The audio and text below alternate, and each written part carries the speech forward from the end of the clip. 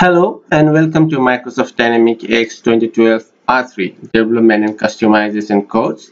In this course, we will be learning about the ERP system called as Dynamics AX 2012, and we'll be focusing on the development and customization of our ERP system. So let's go and see what we'll be learning in this course. First, let me go to my development environment from here, and here you can see an AOT, which is an application object tree.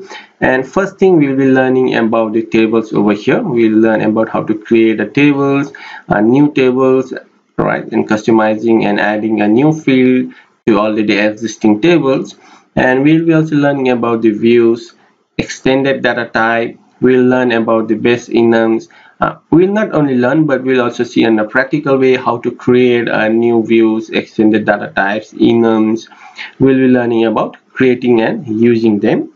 And we'll also learn basic on the classes. We'll also learn forms. We'll learn about the different type of forms, how to create the new forms, right? And we'll also learn about the parts, and we have an info part and form part over here. We'll be learning about both of them and how to add to our forms. We'll be learning, and we'll also develop a SSRS report, creating a new report using a queries.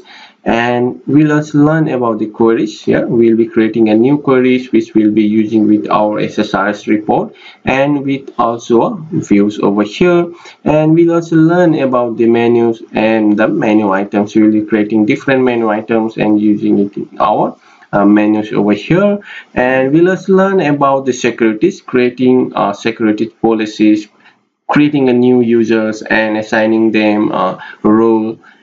And we'll also learn about the labels and how to create end user labels. And also we'll learn other things like our dynamic AX database, how to create, how to restore our existing database. And we'll learn about the model stores, and we'll learn about more advanced topic in dynamic AX 2012 R3 development and customization. So hope you guys will enjoy this course, and I hope you will enjoy it. And if you have any question or any queries on this course, please let me know. So hope I will see you in my next video. Till then, have a great day.